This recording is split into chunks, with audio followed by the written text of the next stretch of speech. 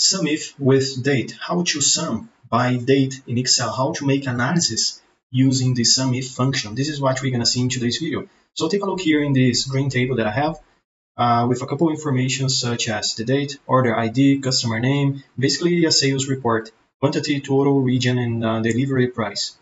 So let's say I don't want to know the total sold or just take the column F and add up all the values and that's it. No, I want to know the total sold by the date, such as, for example, January 1st, how much I sold in January 1st, how much was sold in January 2nd, and then how much was sold in January 3rd, and so on and so on. So I want to sum, not everything, but using a criteria, and my criteria is going to be the date. So I'm going to take here the column M to type in total, and in the next row here, I'm going to use the SUMIF function to help me.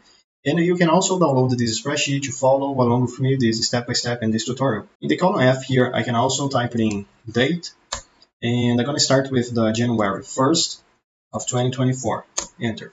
And in the next row is January 2nd of 2024, and then January 3rd, and so on and so on. But instead of doing it manually, I can just click here in the cell where I have the first date, click, hold, and drag down, just here in the down right corner of the cell. Click, hold, and drag down.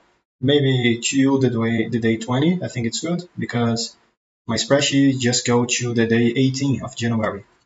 Now here, the total, we can start with equal sign, SUMIF function, double click here to select, 1, 2. The first thing, the first argument the SUMIF function is asking me is about the range. What is the range that I'm going to use here?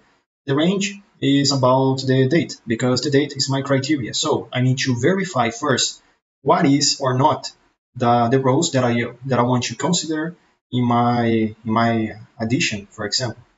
So the range is the range right here. I can either select like this or click here over the letter B to select the whole column. And then, comma, my second argument here is the criteria. The criteria is going to be the date, January 1st of 2024, and then January 2nd, and so on and so on. Instead of manually typing in the date, I can click here in the cell to the left because it's easier. And whenever you click, hold, and drag down the function, all the reference here in the date is going to follow along. So it's much easier to make the function like this. Comma again.